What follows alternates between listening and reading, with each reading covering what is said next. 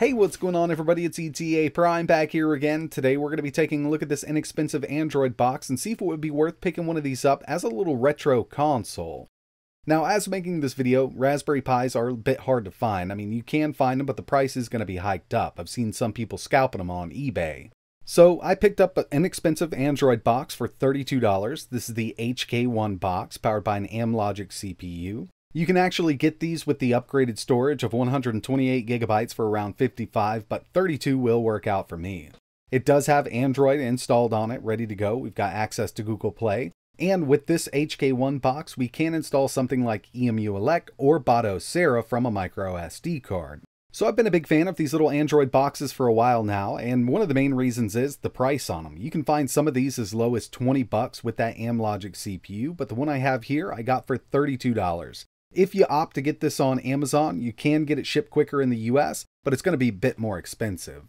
We also get our power supply, HDMI cable, and a remote. So the game controller you're seeing beside this was purchased separately. These are relatively cheap on eBay and Amazon, and one of the main reasons I opted to get this one is because it does have a 2.4 gigahertz dongle. You're going to plug this into one of the free USB ports on the little Android box, and you've got a game controller. But remember, these do have Bluetooth built in, so you can connect an Xbox controller to it if you already have one. And to tell you the truth, if you already have a PS3, PS4, PS5, or even an Xbox controller, I would go with that. But you can pick these wireless controllers up for pretty cheap, and they're not that bad. They're not top of the line, but they will get you by.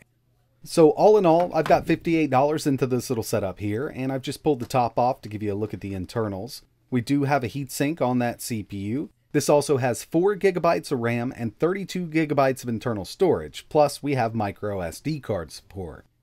So this is known as the HK1 box, and if you're shopping for these, make sure you get one with the Amlogic S905x3. You'll see some with rock chips, but they're not going to perform as well.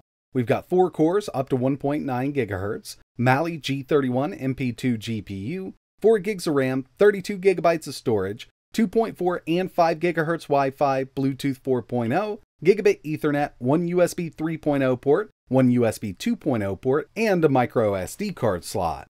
So the way these sit coming right out of the box, you can actually do some awesome emulation on it with Android, and it's actually a little easier to set up because we do have access to Google Play, and a lot of us already use Android, so we kind of know what we're doing here.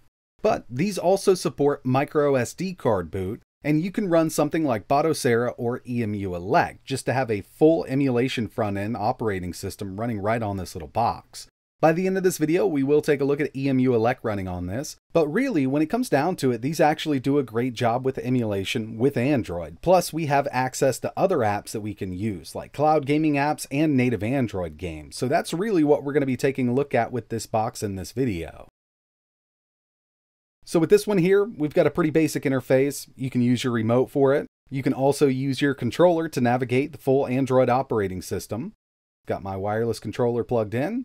It works just like an Xbox controller. Or one of my favorite things to do with these boxes is just plug a little wireless mouse and keyboard in. We can navigate everything, get in there really easy, set everything up with that mouse and keyboard, and then just use our remote to start up our games. And when it comes to using Android for emulation, personally, I like to use a lot of standalone emulators. When it comes to the lower end stuff, I'll go with RetroArch, but for like N64, PSP, Dreamcast, and things like that, I do like going standalone. Now, another thing we can do is install a totally different launcher just to make it a lot cleaner. And with this here, we can actually set this up to be the only launcher. So as soon as we boot it up, it'll go right into the Android TV launcher. This is one of my favorites, just because we do have a lot of flexibility. I've just set up the apps that I'm really going to be using on this Android box to be right at the main menu here. You can also install a third-party emulation front end like Dig or Launchbox, and it does work on this little box. But personally, with these setups here, I like using something like the Android TV launcher because there's actually more apps that I'd like to use than emulation on this setup.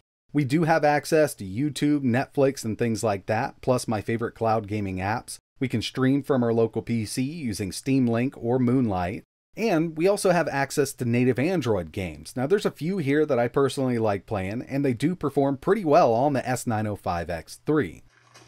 So here we have Minecraft. It's definitely not the best performance that I've seen, but you know, if you got a younger kid, they're going to be more than happy to play Minecraft on this just like it sits. Now, a little box like this isn't going to run Call of Duty Mobile, PUBG, or Genshin Impact, but some of the older titles that were ported over, like San Andreas, do work really good on this thing.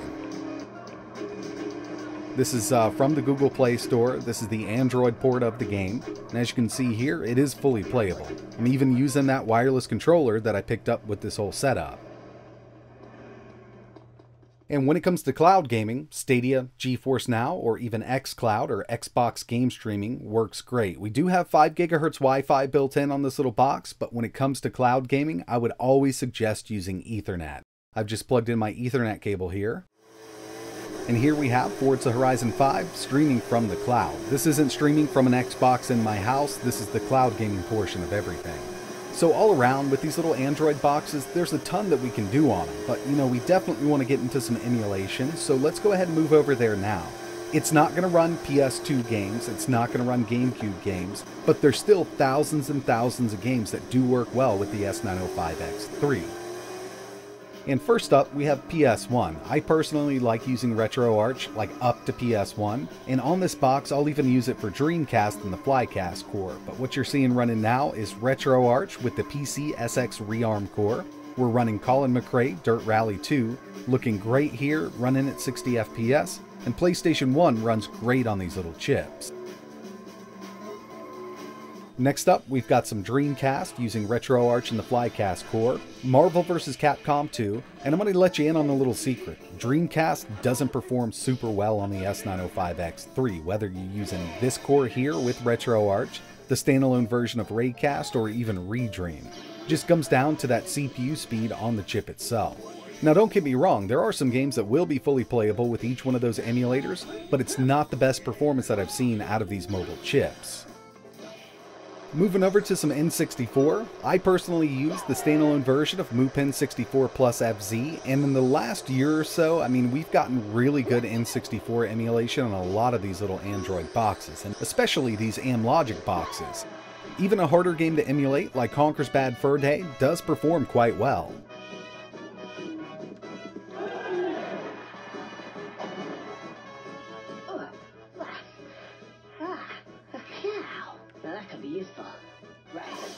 Taking it up to PSP, there's lots of games that are going to be fully playable here at 1x using OpenGL or Vulkan. I just happen to be using Vulkan here with Kingdom Hearts, and I don't have any frame skip going on. But I will tell you that, you know, the harder to emulate games just really aren't going to run well.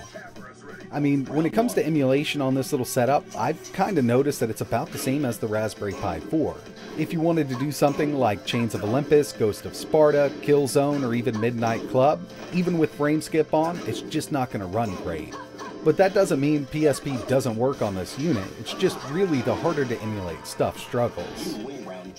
So you know, anything under what I've shown so far, like NES, SNES, PC Engine, Neo Geo, we've got a lot of FBA, CPS 1, 2, and 3 are going to run great. Even DS using the Drastic emulator runs at full speed. This is just a really great emulator, and in my experience, it works on a lot of different chips. So what we've taken a look at so far is running in Android, but like I mentioned, we do have the option to install something like Emuelec to a micro SD card. Now there's a lot of tutorials out there, I've actually done a couple, and with this box here, there is a little tiny button inside of that 3.5mm audio jack. You need to press this while you're booting it up one time with that micro SD card, and after that, you can actually boot it from that micro SD card with no problem at all. So I'm running this from a 256GB micro SD card. I've installed all of my games, I've got a couple themes to choose from. I really do like the way this looks, and with some of these emulators, especially with Emuelec, they've really kind of been optimized for the S905x3. I find that Dreamcast does work a bit better with Emuelec or Batocera than it does in Android. But then when you move over to N64, it actually works better in Android. So in the end, it's really up to you. I personally think that this is a nice little interface. We've got all of our games listed here. You can download box art. You can set up bezels if you want to. And it's just a nice streamlined emulation front end. It just makes it a lot easier to navigate once you have everything set up correctly. So what we got here is just some Sega Genesis, Still using that controller. I did have to set it up with Emuelec, but it does work over that 2.4 gigahertz dongle that comes with the controller. And like I mentioned, I have done a tutorial video setting Emuelec up on an Android box. I'll leave a link to that video in the description, and I do need to update it, but you should be able to get everything up and running. Plus, there's tons of information online on how to do this. But just remember, we do have options. You can always just use Android for your emulation needs and your streaming needs. It's really up to you. Or you can go all out and install an operating system to a micro SD card.